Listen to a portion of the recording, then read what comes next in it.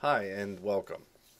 In this video we're going to demonstrate adding products to a project. So in a previous video we created the project using the new project wizard, and this is where we left off. The project is open in the project editor interface.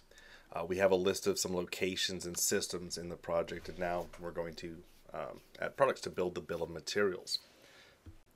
One method for adding items to a project are to use the buttons up here, the add product, add labor, add packages buttons. So if you click this, it will open up an add products form that will allow you to search your database if you want to use keywords to quickly find what you are looking for. You can also use quick filters along the top here to say filter to a particular manufacturer or a particular category or even phase. So you do get some flexibility to find what you're looking for. A lot of our users find that the search is the fastest way if you know what you're looking for. And you would pick your product or products using Control or Shift on your keyboard. Prior to doing that, you could change the quantities per line item here. And then at the bottom of the form here, you'll see that you can pick a location or locations for the products to go, as well as a system. And that's one way of assigning products and adding them here to the bill of materials. Another method would be to drag and drop items from the explorers over here. There's a product explorer, labor explorer, and a package explorer looking at your catalog into the project. And to do that, you're going to first pick the location or locations where you want to add equipment. For instance, let's maybe start here in the conference room, and we'll go AV system, and we'll go ahead and add a product. So click the product explorer tab, and this will pull out a little window here. It will auto hide if you click away from it. So while you're working in here, if you'd like to keep it pinned in position, go ahead and click this little thumbtack icon there. And now this is a list of your all the products that are in your catalog, and you can search here once again to find what you're looking for, or use quick filters here, like again to manufacturer category, however it is that you want to find the product you want to add. I'm going to go ahead and just type in some keyword here, or partial keyword, and we'll go ahead and add this camera again to the conference room. Actually, it's not going to be AV system here. Let's go ahead and add another system on the fly here. So I don't have this already in the list, so I'm going to say conferencing system. Go ahead and save that. So we'll check that. And so now just drag this over either here to the grid, if you will. It will look like a grid shortly once products are added, or over here to the add section, your preference. You can also hit the add to project button here. No matter which way you approach that, it will be added to the conference room conferencing system. So I'll just drag this over and drop it into the project. And if you scroll over a little, you'll see that it was assigned the location and system. So scroll back over here, and you can continue to add products this way. You'll find other things that you want to add here. Just as an example here, we can put in some speakers in the conferencing room, or I'm sorry, in the conference room as part of the AV system. And we can search for speakers here. Speakers, and this is pulling up. Here's one we added in a previous video. So let's say we want 6 of these speakers over in the project. So we'll just drag it over again, drop it, and you can see that 6 speakers have been added here.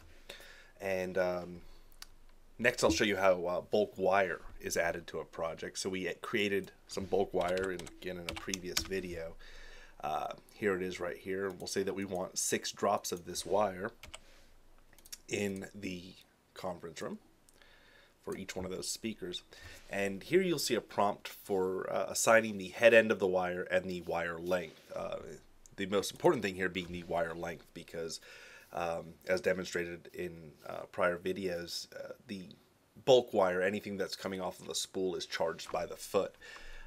So if you want to change this here, so it's not 100 foot per drop, you might say, well, let's average this out and guess. We'll say that it's going to be 50 feet for each run of wire, and then the head end would be optional if you want to pick it at this point, but this would be important for doing installation drawings. So we'll say the audio head end, hit assign, and that bulk wire, now a drop for each, has been added.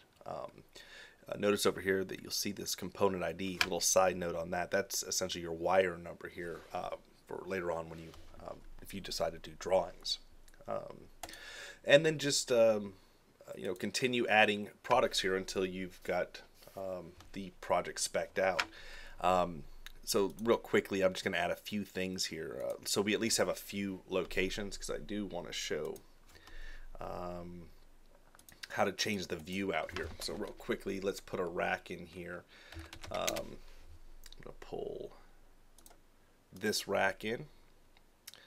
This time I dragged over to the add section. Let's go ahead and put one more device in here. And we'll say we want 2 of these for this project. Again, I'll drag it in here. And again, it's being assigned the proper location. So this view out here can be changed, even though the purpose of this video is to show how to add products. It may be important for you to change your layout as you're working. So we have some preset layouts here, like showing the pricing of products, or the common fields for pricing, or the description fields. And again, these are just the presets. You can always create your own custom layouts, and you eventually will over time. Besides this, one of the other things that you can do out here is choose how to group the products here in the grid. And a popular option, since we are organizing this project by location and also by system, that we can group by one of those options here. For example, if we group by location, you'll see now over here in the grid a collapsible tree format for the items that are in the conference room and the items that are in the equipment closet in this case. So you may prefer looking at something like this. I'm going to go ahead and leave that for now. Now, in this example, labor is being charged per item that's been added to this project. So just a real quick way to view that is if you open up a project by double-clicking it here, go to the Price tab, you'll see that this project is using phase labor. So it's assigned a phase and a number of hours, and set up in the control panel would be the phase rates, how much you charge for trim out work. So you can see the price on this is $100, but the installation price, that including the labor, comes to $163.75 in this example. So labor is being charged that way. But another way to charge labor is via the labor items, again demonstrated in prior videos.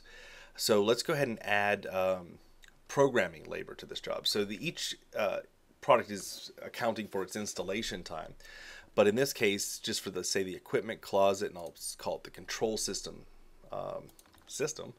I'm going to pull out the labor explorer here and add this programming line item.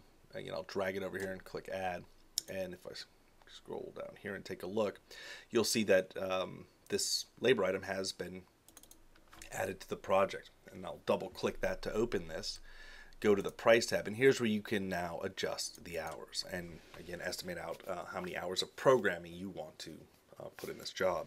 So in this case, we'll say 8 hours of programming and save it, and now this will just get added into all of the background labor calculations that are here. And that's the basics of adding items to a project. So continue adding, and take care of, add the rest of the equipment to the equipment closet, the offices, whatever systems you're doing here. Again, just here for example, let's say we're going to put a camera in both the conference room and the equipment closet for surveillance, not for conferencing. So we'll call that part of the security system, and real quickly find a camera, one of these per location. So once again, I'm just going to drag it over, I'll drop it in here. What you're seeing here in this case is a prompt for accessories. Any product can be accessorized with other products. In this case, there's 2 wires associated with this particular camera, and if you'd like to add those wires, you can. And because these are bulk wires, once again, you're going to get that prompt for the wire length and then the head end of the wire. So we can say that security, and then this one is going to electrical head end, hit assign, and you've now added that camera. So Again, just continue on building this, and then when you're ready, you can run any number of reports out of the software. Proposal reports, management reports, double check your profits, and we will cover that in the next video.